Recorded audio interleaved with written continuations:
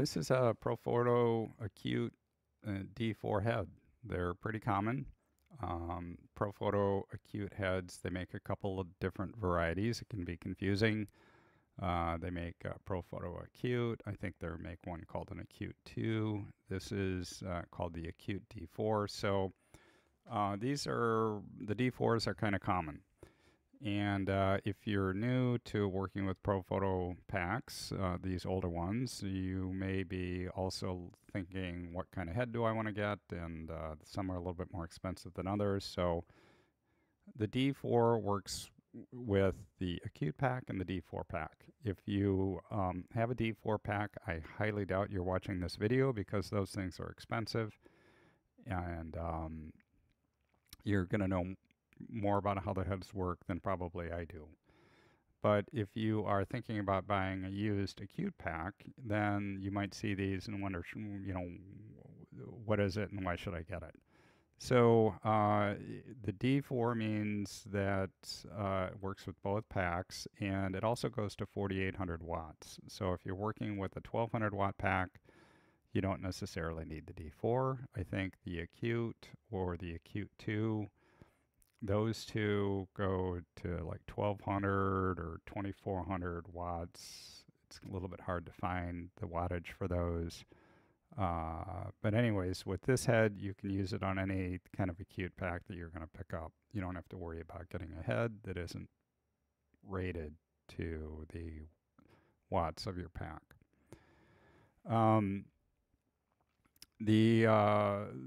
Otherwise, all of these Acute heads work the same way. They have the same kind of physical features, and I've talked about that in another video, but I'm going to kind of go over it again here.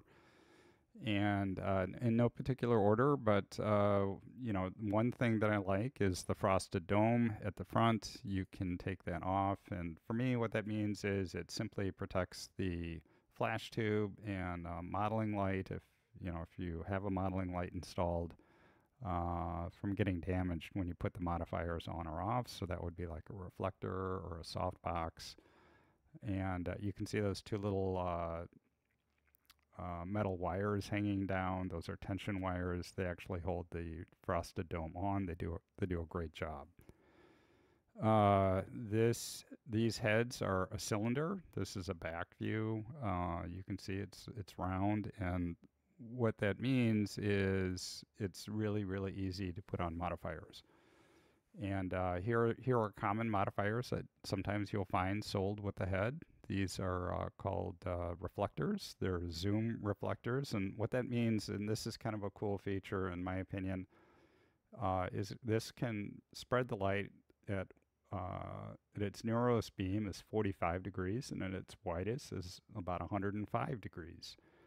And so, if you have it a really, really wide beam, let's say at 105 degrees, you're kind of shoving the reflector all the way to the back of the head. And if you'll notice, there are some numbers: 4, 5, 6, 7, 8, 9, 10. And if you set the reflector at 4, it's going to be the narrow beam. If you shove it all the way back to 10, it's going to be the wide beam.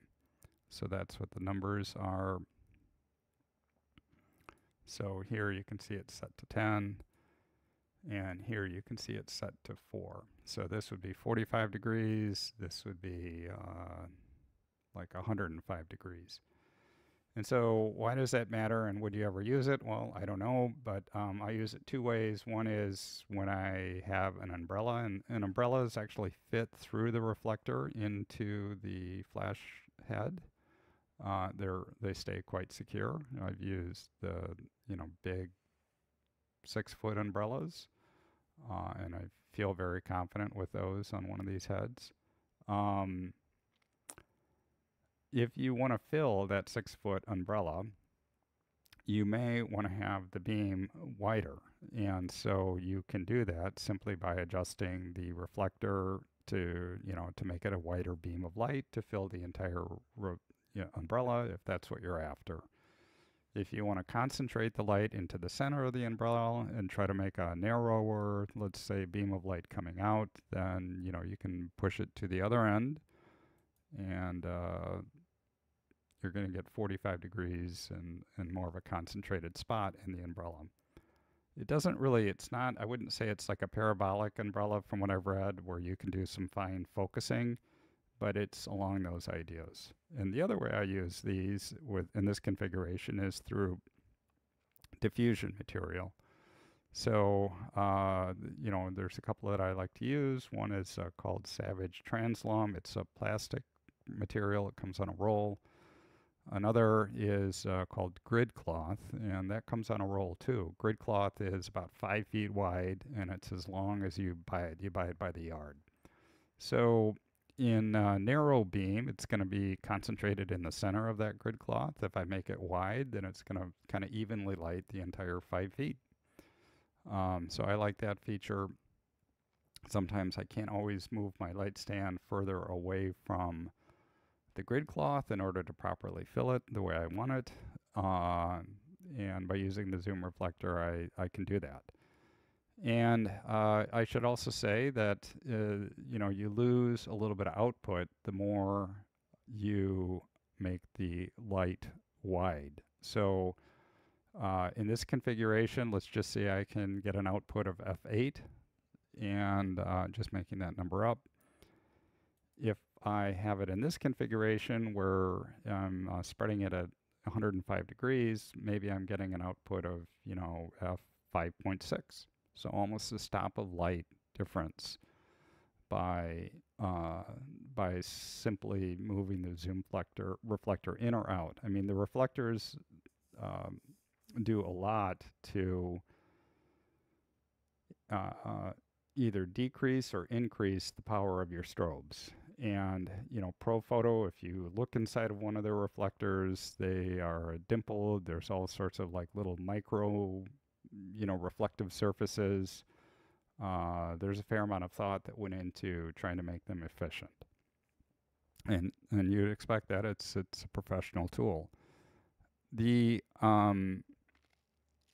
other features that I like about this are, and this is a big one for me, and they're on all of the Profoto Acute heads, and that is the way that you can adjust the light up or down or left or right. So there's actually what is like a baby pin that attaches to the top of your light stand. And what do I mean by that? Well, the light stand has a baby pin.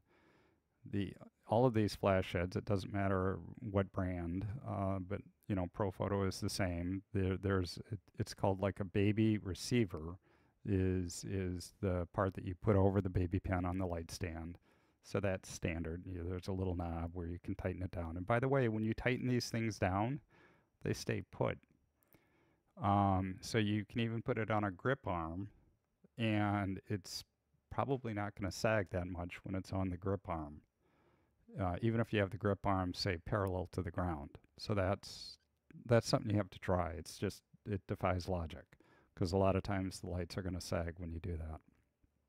But when you look at the handle here, and to the left of the handle, you actually have another baby pin, and it's kind of like a little version of a grip head. So there's two pucks that come together, and they tightly stay on that pin.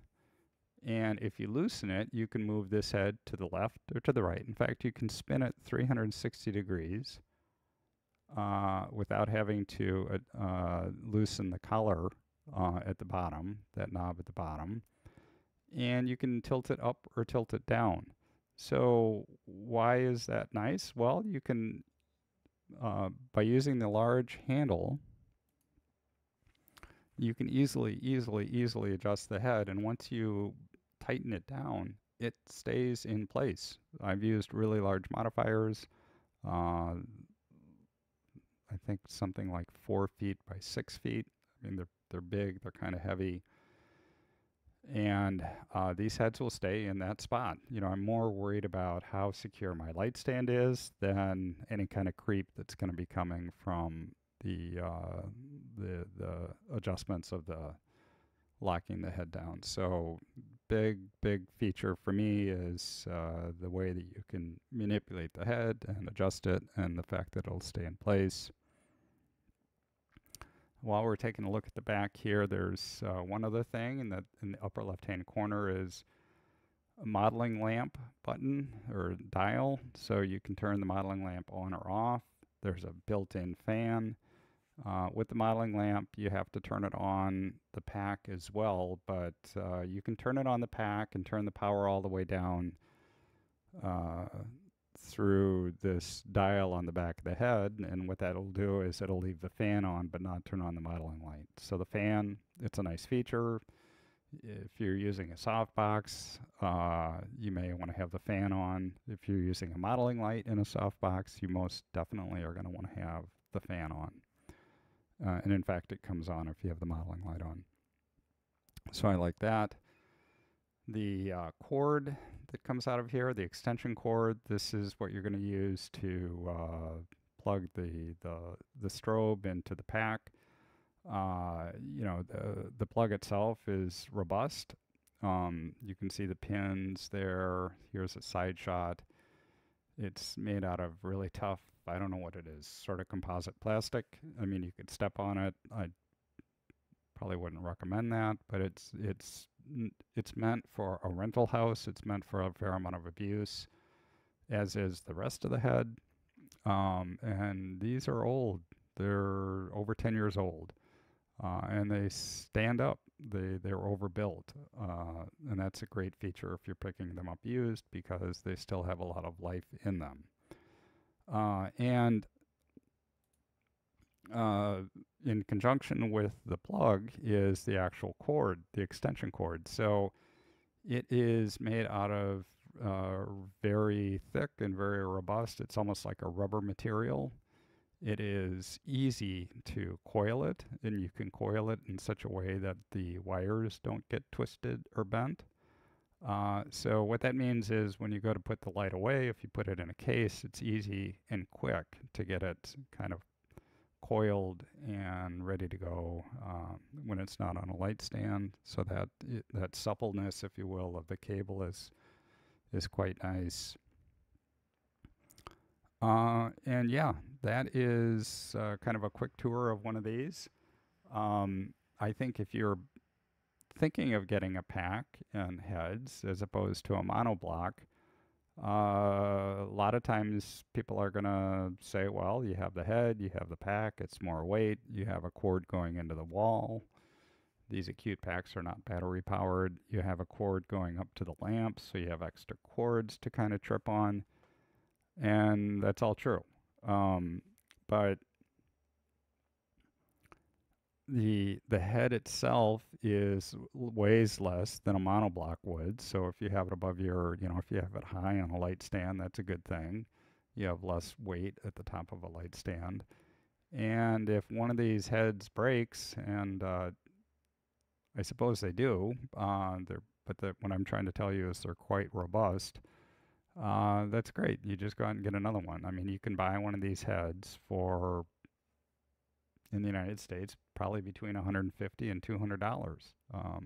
If you go to one of the online places to buy things. So they're not that expensive, and your pack can take up to 3 of them, at least the acute pack can. So those are just my thoughts. I'm a fan of them. I like them. I like the features, and I like the build quality.